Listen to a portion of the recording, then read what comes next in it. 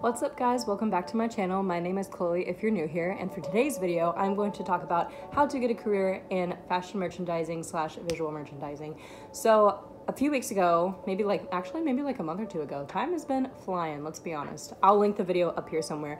But a few weeks ago, months ago, whenever it was, I don't know, I posted a video saying that I got a new job as a visual merchandiser, and a lot of people, like I mentioned in the video, aren't too familiar with this position, what it all entails, and those of the people that do know what it entails are really curious as to how to get into that industry, and I get a lot of questions about it. So I decided to do a video explaining kind of how it all came to be. So a lot of this is going to be kind of like, well, duh, Chloe, yeah. But I hope that I can give more detail and insight into, you know, what I learned. I first got a job in retail back in 2014 was my first job in retail. And before then I only worked in the food industry, and then for a while I worked in food and retail, and then I decided just to focus more on retail because I've always been really interested in fashion. Even when I was like a really little girl, that's when it was embarrassing. And I was like, you know what? It would be really cool to be able to move up into the fashion industry because I've always had an obsession with like New York City and fashion and like Devil Wears Prada and like all this stuff. I'm like, yeah, that's gonna be me, woo! But in all seriousness, I started taking fashion classes at my local community college back in California, and I just found it very interesting to study the business side of fashion. And I think it's something that's really overlooked and not really taken seriously to a lot of outsiders. People are like, oh, it's fashion, but there's always a lot more that goes into the fashion world or any industry behind the scenes that people don't realize. So once I was working in retail, I got really interested in fashion merchandising because, I mean, the customer service part is fun, but after a while you're like, I don't know if I want to make a career out of this. But then with fashion merchandising, I was always interested in displays and what it took into making the display so great. And, you know, when you think of fashion merchandising, like I explained in my other video, if you don't know what it is, it's like, it's the window displays that you see when you're a little kid growing up, like probably back in the day. I don't think window displays are as big of a deal now as they were back in probably like the 50s or 40s or something. But in New York City or big cities like that, there's like extravagant window displays. And even for small stores, you're still in charge of all the displays and what goes into the store, how it looks, what story you're telling, and how you tell that story. So I became very interested in that because I just felt like I was more of a creative person and I wanted to pursue that. So I just offered to help out with tasks like that with my job. And given this was when I was like 19, 20, and I was just kind of interested in it, and I was like, hey, if you need any help with any merchandising things, like I'll help you, I'd love to learn about it. So I was like, okay, cool, you know, like, or maybe the managers didn't want to do it or whatever it was.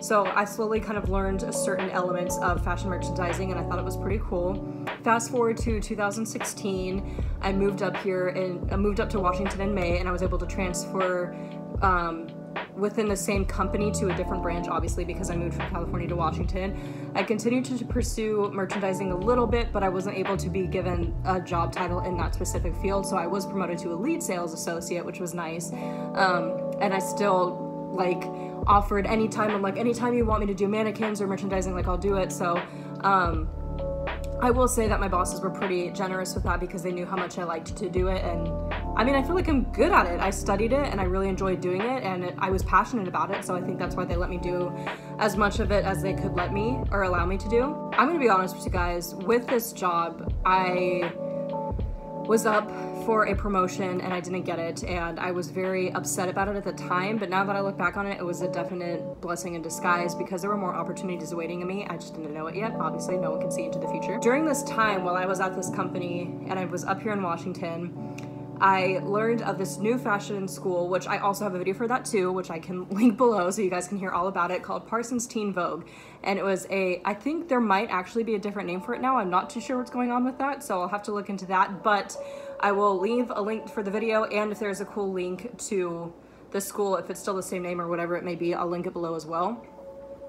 But I started taking classes in December of 2016 for fashion merchandising, and Parsons Teen Vogue was so great. So from the date you sign up, you have technically 364 days to complete it because you have pretty much a year to complete the program, and it's at your own pace. There are no due dates, there are nothing like this. This video was not sponsored whatsoever, anything like that.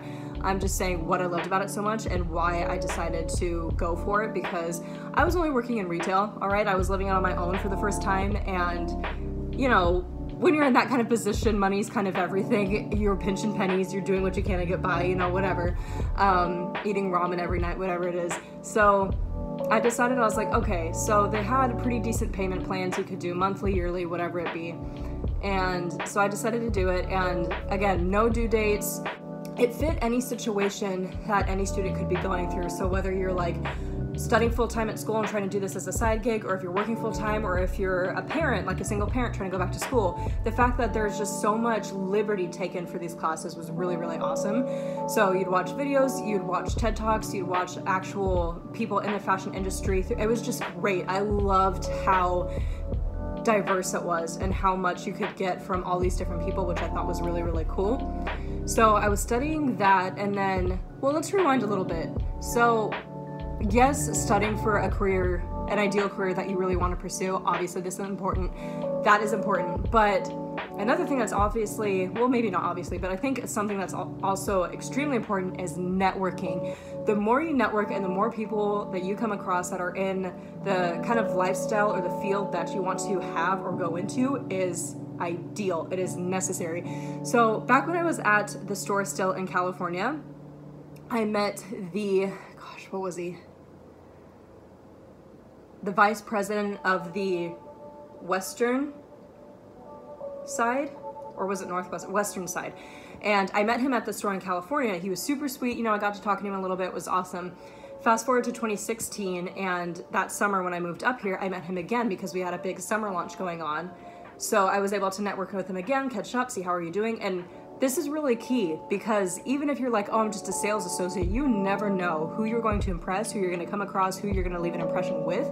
So I was like, oh my gosh, how's it going? I'm not going to say any names because obviously, you know, I don't want to do that. So I was like, oh my gosh, how's it going? And he's like, what are you doing up here now? So it's just, you know, and he talked to my bosses a little bit and, you know, told them how much I was into merchandising and whatnot, given I still didn't get the promotion, but it's fine. We'll move past that. So then, you know, you fast forward and I'm like taking classes and things like that.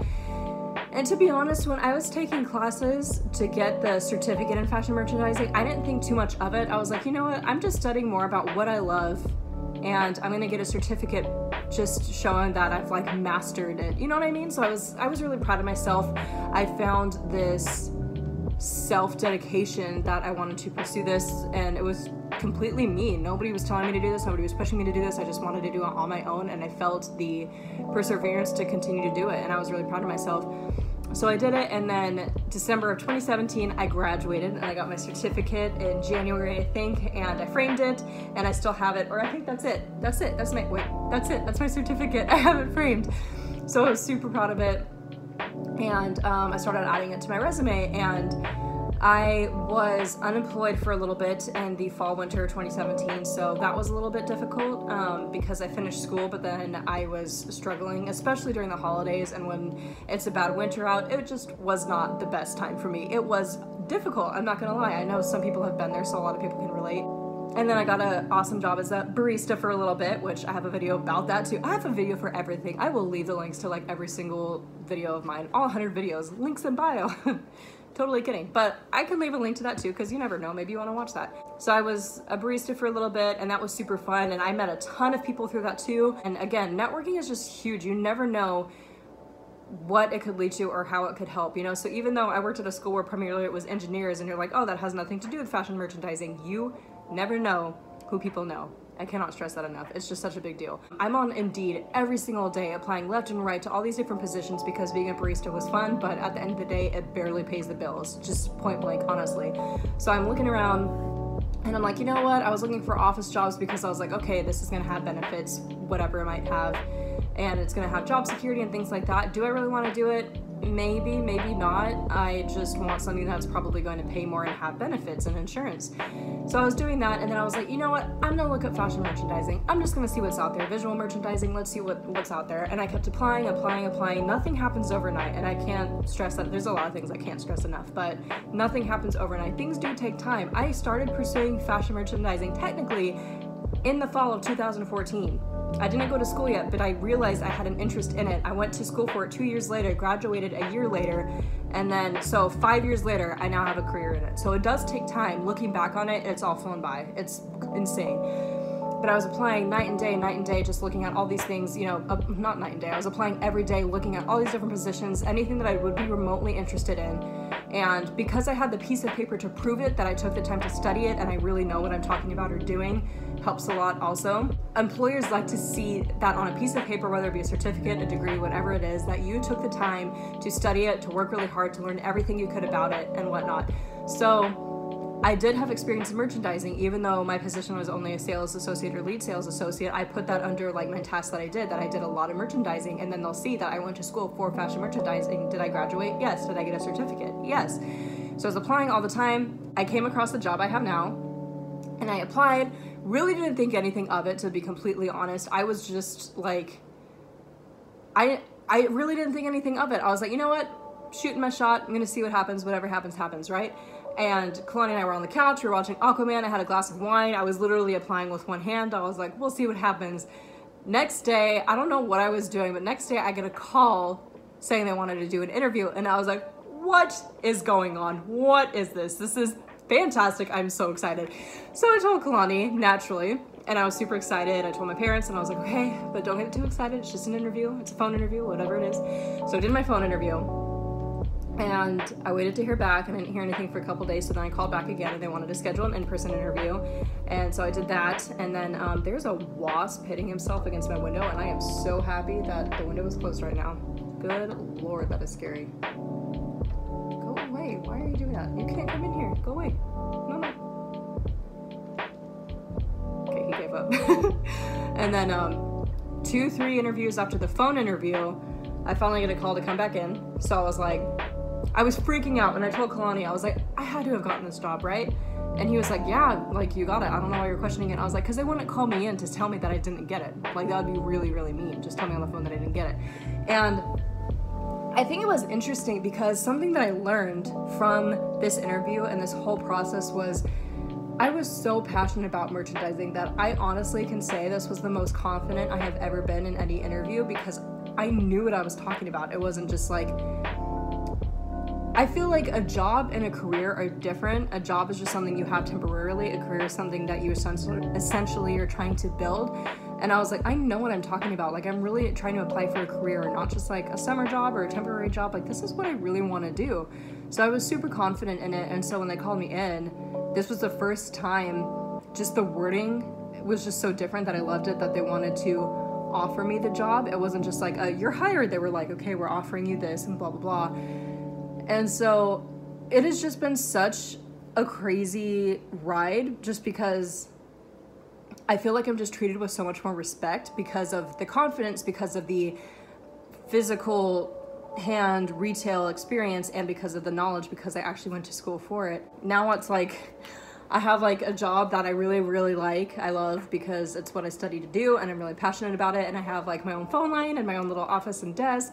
And it's something I didn't really think, you know, you have ideas. It's not like, oh, I would never dream that this would happen to me, because it's like, come on, you reach for the stars, you do whatever. But I think it's awesome that all that hard work paid off. So I don't know if that was really like how to get a job, but that's like my personal experience. So I think that my main thing was, if you're interested in something, pursue it. Even if like after a few months you don't want to pursue it anymore, fine, you know what, whatever. But just the fact that, you know, I wanted to take the initiative to learn about it. I gained that actual knowledge and experience by working with it hand-on, and then studying it, and then just being able to be so confident about what I've learned and studied, and that I've had both experiences, whether it be school and hands-on, helped a lot. And just networking. They're like, oh, I know a person, or I know someone. You really just never know. So I would really network and go to school and not be afraid to ask questions. And I think that's the thing too, like it's hard for me with my pride. I don't ever really want to ask for help, but when you're trying to build yourself and build a career or build a life or whatever it is, or you're just starting out, you cannot be ashamed or shy or intimidated to ask for help. Everybody has been in that state at one way or another, at one point or another, where they're just starting out too. So it's like they could give you some advice, and whether or not you follow it, everybody has their own different path. But I mean, I think I covered everything. But yeah, that's how I came to be a visual merchandiser, and I think it's really cool, and I'm really excited to share that story with you. And so if you're out there and if you have any questions for me, let me know in the comments. I will be happy to help, because networking, I got you, you never know. But I'm gonna link the videos below to my Parsons Teen Vogue School review, and I don't know if I did any blog posts about that. Gosh, it's been years. But I don't know. And I'll also link the video explaining what a visual merchandiser is, in case you don't know.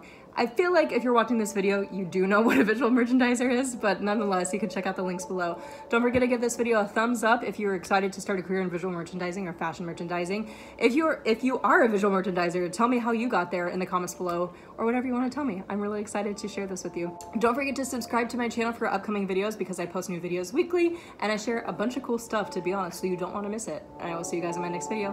Bye guys.